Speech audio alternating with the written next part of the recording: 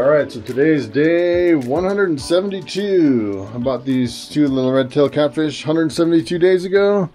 Been taking videos every day, posting them on YouTube so you can see how fast they grow. And today we're going to start out, hopefully, with a little hand feeding. They look like they're still half asleep.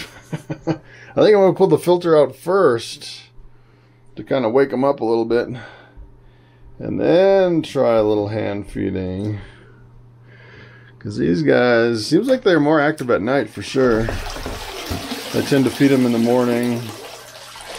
Early morning, late morning. And I've had some comments. I had one comment on my one of my videos that they were actually surprised how slow they're growing. Which, I don't know, I was looking at some monster fish forums, and it seemed like most people were saying that theirs grew about an inch to an inch and a half every month. So that seems pretty typical. That's about what I've been seeing. I've actually seen some people say an inch a week. An inch a week. The problem is with red-tailed cats, if you feed them too much, you can actually potentially kill them. So it's a balance between feeding them enough to where that was funny. He came right up to my hand, but he didn't grab it. So it's always a balance between feeding them enough but not feeding too much to where you kill them. As a matter of fact, almost every day I get a message on one of my videos where someone is saying that the red-tailed catfish died, and they say, you know, most of the times your red-tailed catfish dies from overfeeding. They'll just eat and eat and eat until they bloat, which you really have to watch out for on these guys, especially with two fish. Because with two fish, he's pretty shy. With two fish, it's hard because you're trying to give them both enough food without overfeeding one. So it's a little bit more difficult with two fish versus just one fish.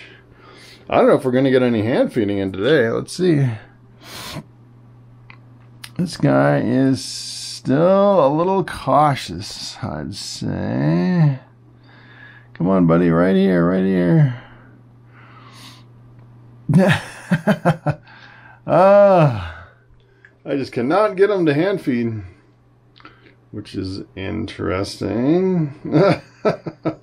And it seems like the older they get, the lazier they get. Look, they're just kind of, they go over there and they just sit there. They never used to do that when they were younger. They just used to just, you know, they used to keep moving. All right, so I'm just going to throw it in there. No hand feeding today. No hand feeding, I think. Well, let's try one more. We'll put a little in the water. We'll give them a little bit of tilapia here, maybe. It's so funny. They go over there. Doesn't make for a very good video when they go over there and just sit there. It's like half the time I'm just waiting for them to move to get something interesting on my video. All right, so I'm just going to throw it in there. This is a mixture of cod, tilapia, and mahi-mahi that I got at the grocery store. All right, so I'm going to finish this video up with some underwater video.